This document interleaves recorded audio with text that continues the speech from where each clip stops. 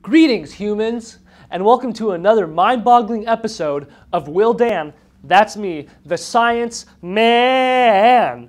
Today, we'll be comparing paper towel dispensers to hot air hand dryers. We'll be focusing on the challenges and opportunities of both paper towel dispensers and the cutting-edge Dyson Airblade while taking into account green chemistry and life cycle assessment. Are you ready? Let's go!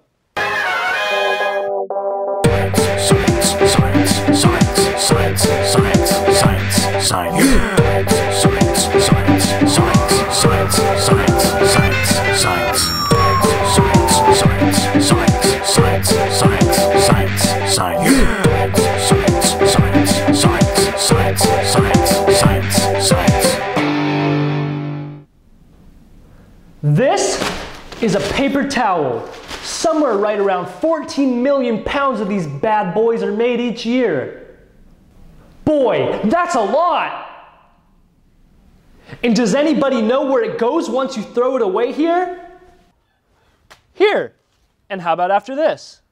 Here, the landfill, where it sits for 2 to 4 weeks before decomposing. Now that may not sound so bad, but this is not the only aspect to consider. Later on, we'll discuss the paper towel's entire life cycle, ranging from cradle to grave. As you may know, paper towels are not the only way to dry your hands in public restrooms. Tiffany, what are our options? Well, we have standard hand dryers, accelerated hand dryers, and at the zenith of hand drying technology, the Dyson Airblade. All of these methods products use hot air to dry your hands as opposed to the standard paper towel method. By using hand dryers, the user produces zero waste. Wait a second, are you telling me the Dyson Airblade is 100% green? Well, no, not exactly. Let's take a closer look. This is the Dyson Airblade, the top of the line in hand drying technology. The Airblade uses 146 megajoules of electricity to dry your hands in 12 seconds at 1400 watts. Neat! Even better, it's motion detected, so you don't have to dirty your hands between washing and drying.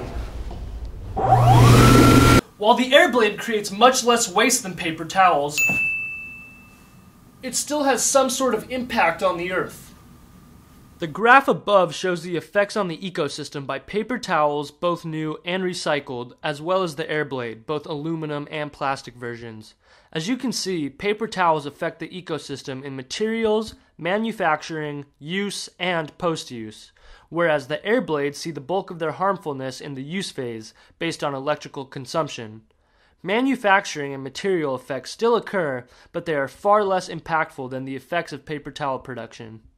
MIT rated the Airblade and other drying products on a scale from 1 to 7, 1 being the best and 7 being the worst. The Airblade scored A+ across the board in all categories except for water consumption. The other categories being global warming potential, human health, ecosystem quality, cumulative energy demand, and land occupation.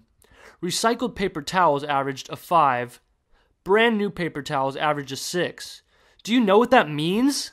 If paper towels took a sustainability test, they'd get a big fat F. This shows just how harmful and unnecessary paper towels actually are to the environment.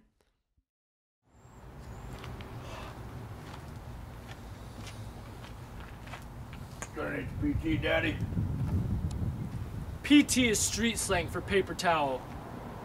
Nah, brother. I went green. Switched to the Dyson Airblade. See how dry these puppies are? How could you? The choice was easy. Airblade wins out across the board. Global warming potential, human health, ecosystem quality, energy demand, and land occupation. But what about water consumption? What are you, a fish? So, what can you do to completely replace paper towels with Dyson Airblades? Glad you asked. Urge local businesses to purchase Airblades and never have to buy paper towels ever again. While the Airblade may cost $1,200, they'll save money in the long run and be exceptional global citizens all the while. Tune in next week when we compare cars with walking.